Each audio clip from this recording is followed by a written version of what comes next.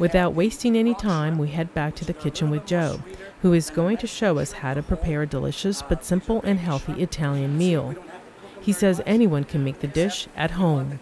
I went down to the market this morning, so I picked up some red snapper.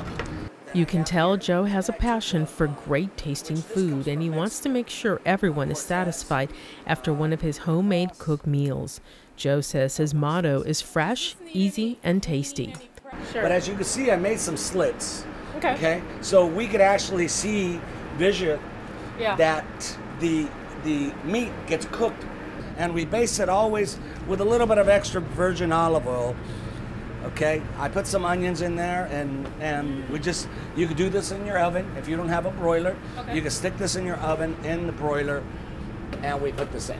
While the fish broils in the oven for 30 to 40 minutes, Joe has already started on a rich tasting fish vegetable soup, where in a moment we'll use the broth for a seafood pasta dish. I needed the heads from the fish, plus I put a whole fish in here to pull it out.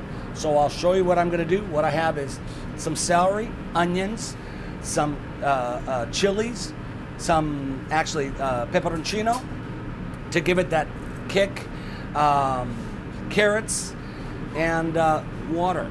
As Joe continues with the main course, he's also preparing some roasted potatoes in the oven, topped with olive oil, rosemary, and pepper.